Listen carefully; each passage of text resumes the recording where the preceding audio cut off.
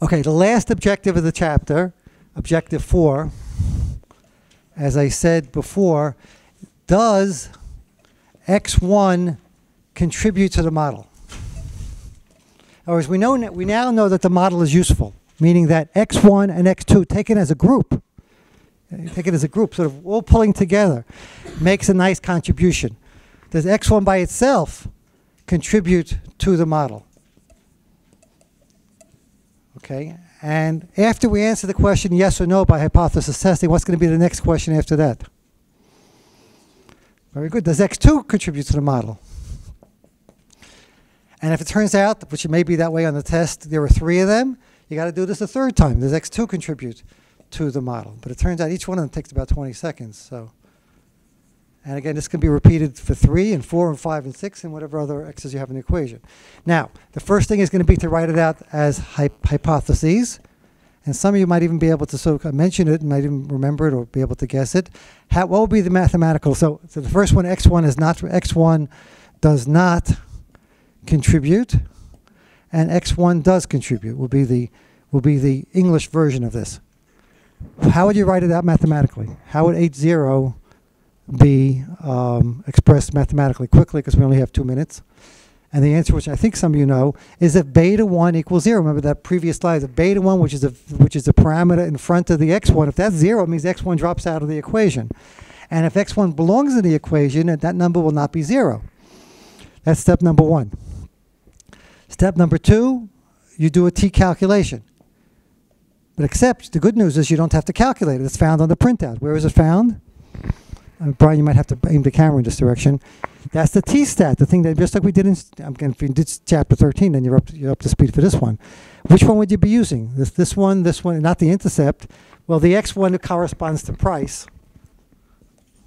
I mean, you got to keep track of which variable is which. So what's the t-stat opposite the word price? Clearly, it's going to be a 2.30. So all you got to do is find it on the right number on the page, and you're done.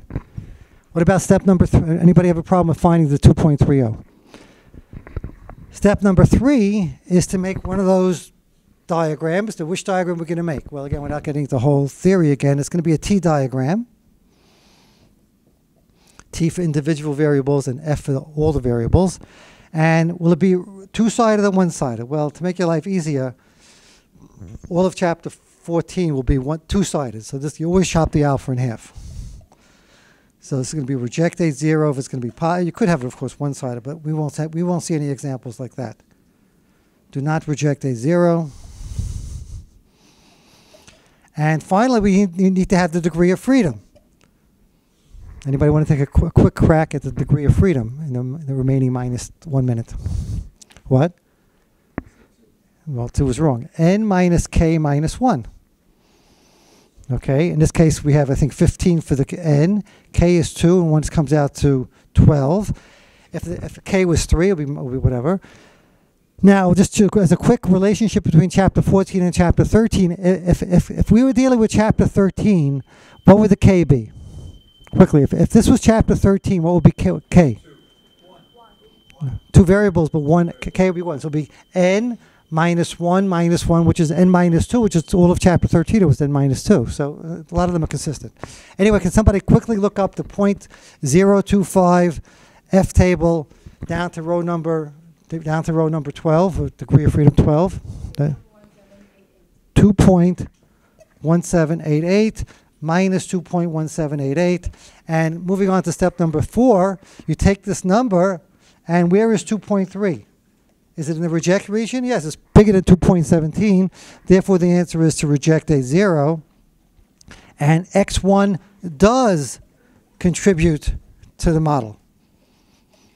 Okay, that's the answer now. But give me another 5 seconds to finish it up. Now, what about x2? Can we do the whole thing quickly? The answer is yes. First of all, the H0 is beta 2 equals 0 versus H1 beta 2 not equal 0. The t that we calculate, or call it t-stat on the printout, the t-stat was what number? 2.85. That takes a second just to find it when you know where you're looking for it. What about step number 3? Do I have to make another picture? Well, the alpha is going to stay the same probably from two parts of the problem. The degree of freedom is going to stay the same. So therefore, the cutoff point is going to be exactly the same cutoff point. So what you got to do for step number 4 now, so step number 3 you don't have to repeat. Step number 4 is take this number and indicate by an arrow where we are. Where are we? We're also past 2.17. So what's the answer to the second sub-question? X2, reject a 0. And X2 also does contribute. So both of them contribute to the model in this case. Does contribute.